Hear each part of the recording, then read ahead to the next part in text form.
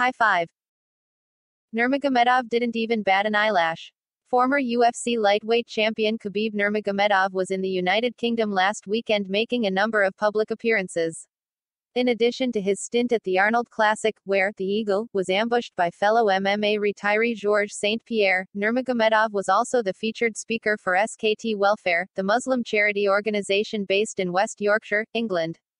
Unfortunately for Nurmagomedov, and the lackadaisical security charged with crowd control, one overzealous fan decided to jump on stage too. Well, I'm not sure what his intentions were, but it looked like he wanted a hug or maybe even a handshake, based on his post-leap body language. Nurmagomedov was not amused. Guys, I come from other part of world here to see you guys, and I think I deserve some respect too, Nurmagomedov said after the sneak attack. Thank you. Around the world I have big support from my people who have same views like I have, and I really believe here we have same views, and please take care of your kids. This is our future. This is most important. Thank you guys. Nurmagomedov, 33, retired and back in August 2020 after submitting Justin Gaethje, improving his undefeated record to 29-0.